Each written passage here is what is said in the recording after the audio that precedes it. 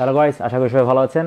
আজকে আমাদের বিষয়বস্তুটি একটু ভিন্ন রকম। সেটি হচ্ছে আমরা আজকে একটা পিসি বিল্ড নিয়ে কাজ করছি এবং পিসি বিল্ডটি একটি AMD থিমড বিল্ড এবং এটি কিন্তু হাই এন্ড বা মিড রেঞ্জের প্রোডাক্ট নিয়ে না, এটি লোয়ার এন্ডের যে প্রোডাক্টগুলো হয়, যে হার্ডওয়্যার, সেগুলোকে আমরা পিক করেছি এবং এটি আমরা দেখতে চাচ্ছি যারা বাজেট বিল্ড যারা করতে চান তাদের ক্ষেত্রে গেমিং এবং অন্যান্য পারফরমেন্স কীরকম আসে সেটি একটি টেস্ট করে দেখার বিষয়।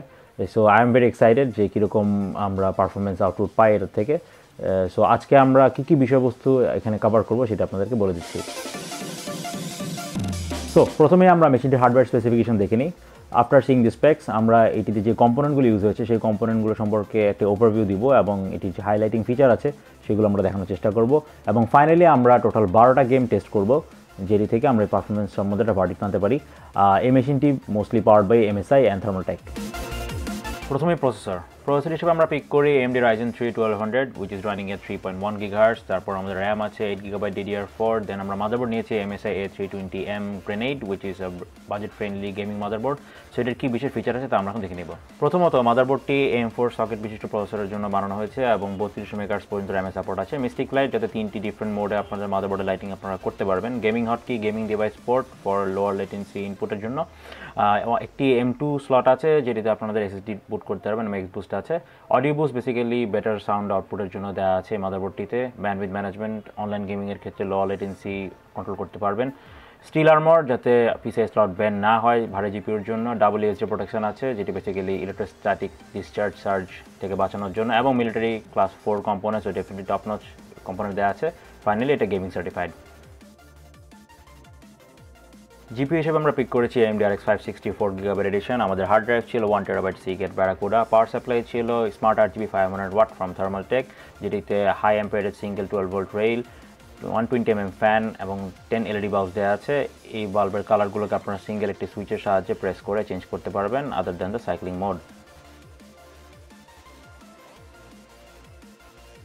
চেসিস হিসেবে আমরা পিক করেছি Thermaltake Versa 2 which is a common and budget friendly casing। Yet এটিতে খুব ভালো এয়ার ফ্লো আছে এবং আমরা টোটাল 6টি ফ্যান লাগাতে পারবো সামনে, উপরে এবং সাইড প্যানেল মিলিয়ে। এবার পারফরমেন্স টেস্টের পালা। প্রথমেই আমরা লেটেস্ট একটি game which is Assassin's Creed Origins এটি আমরা ট্রাই করি। প্রথমে আমরা মিডিয়াম প্রিসেট হিসেবে গেমটিকে চালালে তখন আমরা 40 to 38 FPS এর মতো আমরা পেয়ে থাকি, even in the open areas. Age আমরা দেখছি রুফটপ সিনে আমরা ঘুরছি। দেন আমরা হাই প্রিসেট দিয়ে টেস্ট করে দেখি যে গেমটি কীরকম পারফর্ম করে এবং সেই ক্ষেত্রে 2 থেকে 3 FPS এর মতো বেসিক্যালি আমরা ল্যাগ করি। সেক্ষেত্রে 35 to 32 এরকম টাইপের FPS আমরা পেয়ে থাকি। এরপর আরেকটি নতুন গেম Nier Automata। এই গেমটির শুরুতেই আমরা হাই প্রিসেট সেটিং দিয়ে গেমটি রান করার চেষ্টা করি এবং তাতে আমরা বেশ impressive পারফরমেন্সই pi. Nearly 45 to 50 FPS সবসময় গেমটি হোল্ড করেছে, even in the boss battle scenes, যেটি অনেক বিশাল জায়গায় হয়, বাট স্টিল FPS কিন্তু সেভাবে ফলো করেনি। এরপর আসছে Hellblade Senua স্যাক্রিফাইস। এই গেমটিতে আমরা যথারীতি মিডিয়াম প্রিসেট দিয়ে ইনিশিয়াল আমরা ট্রাই করি এবং ওপেনিং স্টেজের একটি দৃশ্য এখানে আমরা যেটা দেখতে পাচ্ছি মোস্টলি 48 49 এরকম টাইপের FPS আমরা পেয়ে থাকি। দেন আমরা হাই প্রিসেটে সুইচ করি এবং এই ক্ষেত্রে দেখা যাচ্ছে 40 নিচে ড্রপ করেছে, বাট স্টিল কোয়াইট প্লেয়েবল। এরপর যদি আমি পারফরমেন্স কাউন্ট করি সেক্ষেত্রে মিডিয়াম প্রিসেটটি বোধহয় নেওয়া ভালো হবে। দেন আমরা একটা রেসিং গেম ট্রাই করি which is Project Cars 2। প্রথমে আমরা মিডিয়াম প্রিসেট দিয়েই ট্রাই করি এবং সেক্ষেত্রে মোর দেন 60 FPS pi which is really good এবং গেমটি গ্রাফিক্সও বেশ ভালোই দেখাচ্ছিল। দেন আমরা ডিসাইড করে আমরা হাই প্রিসেট দিয়ে যদি চালাই সেক্ষেত্রে কীরকম পারফরমেন্স পাই এবং তাতেও কিন্তু 45 to 50 FPS এর মতো গেমটি হোল্ড করে which is গুড। কিন্তু যখন আমরা রেইনের কোনো ট্র্যাকে যাই সেক্ষেত্রে জাস্ট অ্যাবাভ 30 থাকে। ইটস প্লেয়েবল, বাট এরপরও আর যেতে বেশি হলে ভালো হতো। এবার রাইজ অফ দ্য টুম রেডারের পালা। এই গেমটিতে আমরা শুরুতেই হাই প্রিসেট দিয়ে ট্রাই করি এবং আমরা জানি এই গেমটির একটি ইন গেম বেঞ্চমার্ক আছে যেটিতে খুব সহজেই বিভিন্ন দৃশ্য টেস্ট করে একটি ওভারঅল পারফরমেন্স জেনারেট করতে পারে কীরকম FPS ডেলিভার করছে তা, এবং সেই ক্ষেত্রে আমরা ওভারঅল স্কোর 47.56 FPS পেয়েছি which is really গুড।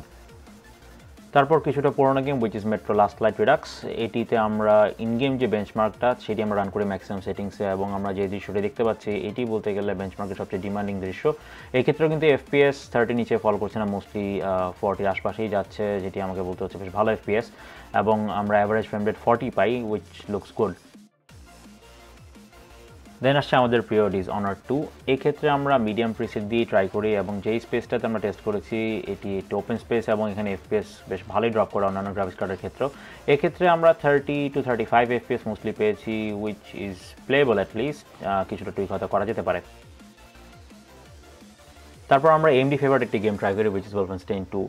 এক্ষেত্রে আমরা হাই প্রিসেট পিক করি অ্যাজ ভালকান সাপোর্ট আছে এবং আমরা জানি যে ভালকানের ক্ষেত্রে AMD জিপিগুলো বেশ ভালো পারফর্ম করে।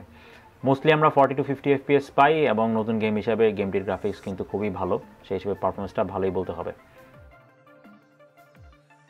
তারপর আসছে AMD স্পন্সর্ড আরেকটি game which is Deus mankind divided.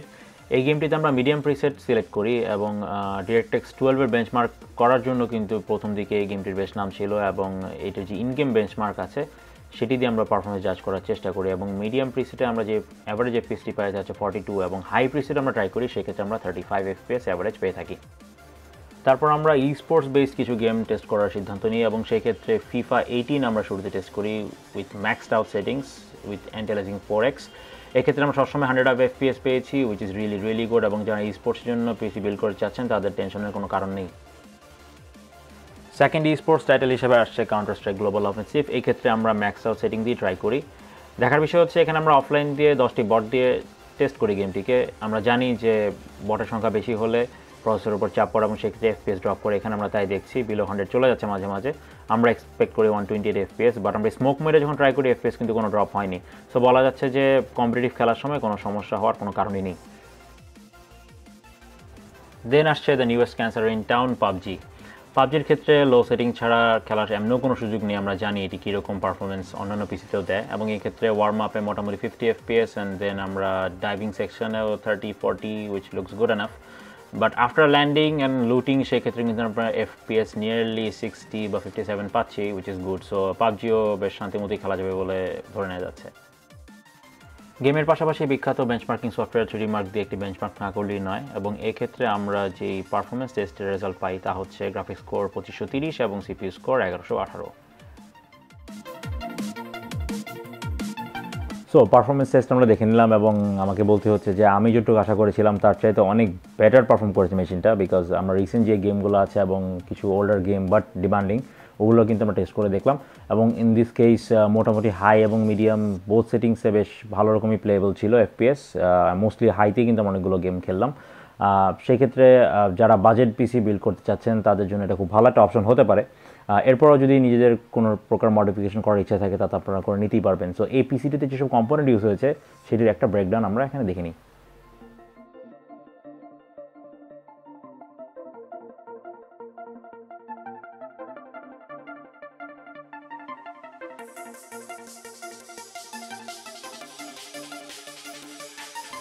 So এটি ছিল আমাদের অ্যাপ্রক্সিমেট প্রাইসিং।